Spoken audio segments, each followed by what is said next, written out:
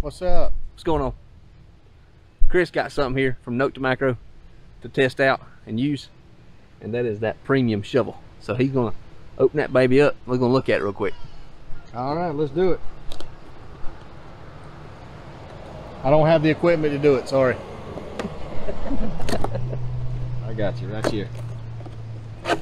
Oh yeah. Well, they can see they even got the size for Jacob. Yeah, it's a short one. Yeah. All right.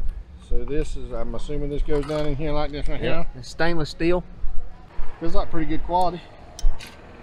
And it's going to be adjustable. That looks like the longest length where you can adjust it all the way down. For Jacob.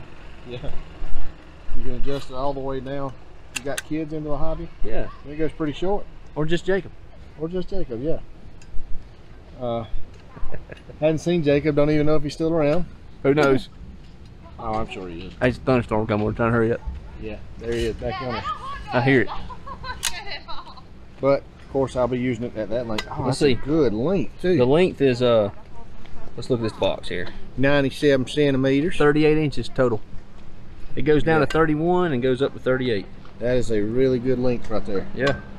Now, just for my initial looking at it, it does have a little weight to it. But seems to be pretty good quality. I don't think I'm going to bend it. Oh, it's got measure. Yeah, it's got a measuring tool on the back for when you're fishing. You need to measure your fish. No, I'm Yeah. just kidding. Not a, but it's in inches and centimeters. But I don't know, what would you? I guess that's the depth of the ground. Yeah, once you it shows you figure how deep. Figure how deep you. How Once you, deep your once target you is. found a Yeah. target, you can say, hey, it was this deep. Yep.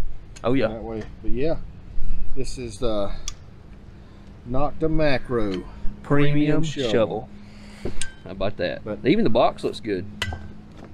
Nokta, I sure do appreciate it. Yeah, thank you. Do. We're gonna work this bad boy out, and we'll be missing it in a lot of videos, I'm sure.